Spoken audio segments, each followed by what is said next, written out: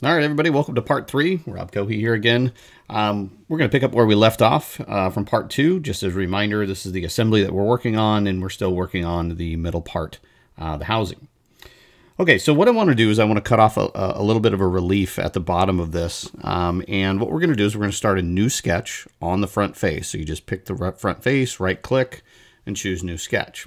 So as I was talking about in the previous example, there's a number of different ways to access commands. So here I right-clicked and I chose Project. Project geometry is your best friend when it comes to sketching. You'll absolutely use it probably more than the line command, right?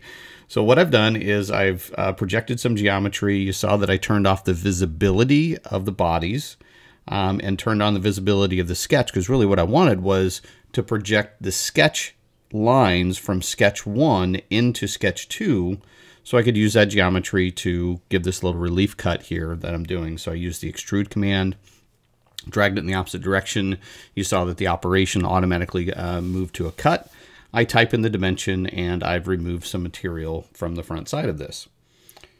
Next, I'm going to do a placed feature called a fillet. So fillet just going to round off the corner here, and as you can see, I can either type in the value or I can drag that arrow to the size that I want. Okay, so I've got two features, and I want to do the same thing again. So I'm going to use the mirror command. Use the mirror as often as possible.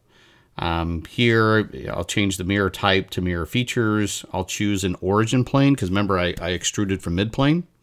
Use the origin plane to move those features to the back side, and I just saved myself a lot of time, right? Okay, so the next thing we're going to do is we're going to do some relief cuts from the top down onto this foot for the mounting holes.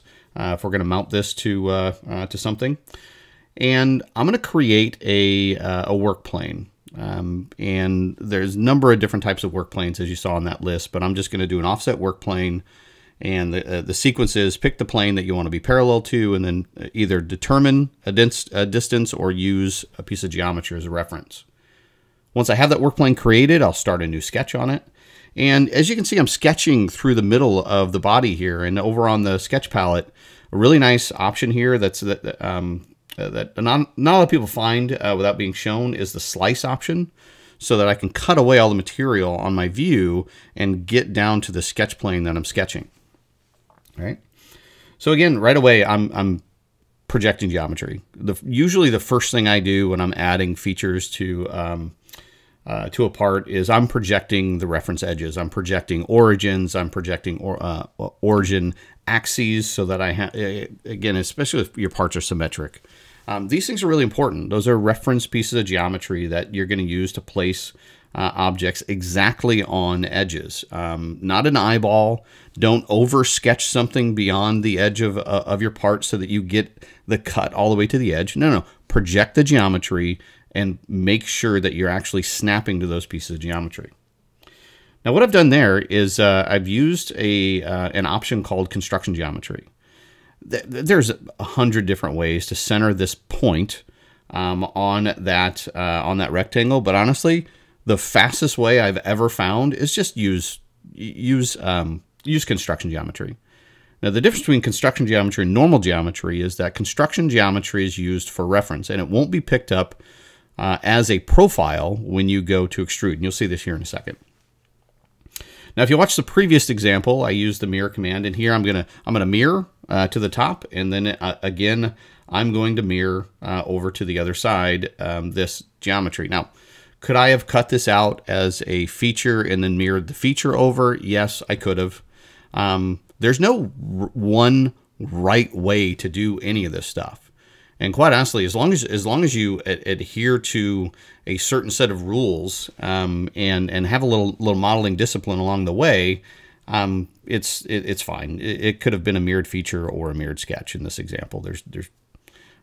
I'd love to hear from anybody who strongly disagrees on that. But so here I'm going to go ahead and do my extrusion. I'm going to cut down to a surface, but offset.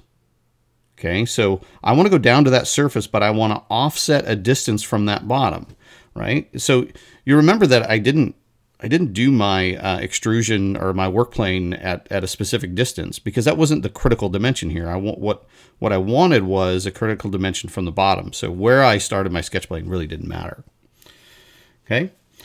So next I'm going to go ahead and place a hole on those points that I created in the middle of that rectangle. The hole command, this is just a simple hole. I'm going to extrude through all 6 millimeters.